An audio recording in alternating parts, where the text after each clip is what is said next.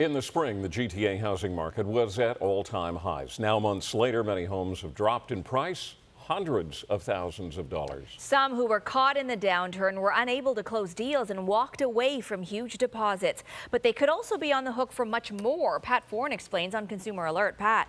Well, right in Ken, a family bought a home at the height of the market, but weeks later when the downturn happened, they decided to walk away without closing. They lost their deposit, but they were also shocked they also have to pay commission on a deal, even though it didn't go through. The Mastrianis have a growing family, and this past spring decided to sell their semi-detached home in Vaughan. We had clear indication from our agent that the house was worth at a minimum $1 million. They made an offer to purchase another home nearby for $1.3 million. Within weeks, the market started to cool and both homes dropped in value. They say after reassessing their finances in the summer, they decided to walk away from the home purchase and their large deposits. Then they got a shock. We actually received a notice with regards to our agent specifically wanting to pursue us for his commissions that he lost. They were told their contract states the buyer agrees to pay such a commission even if a transaction is not completed, if such non-completion is due to the buyer's default or neglect. Commission owed is $36,000. Their agent is Vince Tarasca.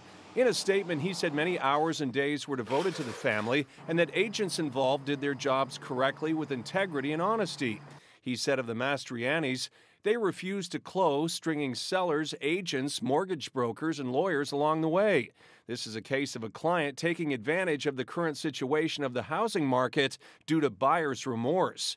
The Mastrianis say if they could have closed the deal, they would have. We didn't end up in the house. We lost a large deposit. So how do you go about thinking you are allowed your commission?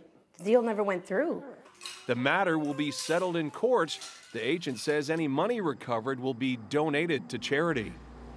And others who bought just before the market downturn are also struggling with financing. Some will also have to walk away, lose deposits, and may have to pay commissions on deals that didn't go through. On your side, I'm Pat Foran.